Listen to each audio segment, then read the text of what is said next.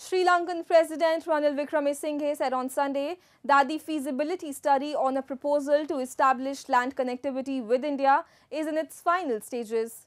This proposal and the prospect of a power grid connection between the two nations are likely to be discussed during the upcoming visit of India's Foreign Minister S. Jaishankar, local media reported.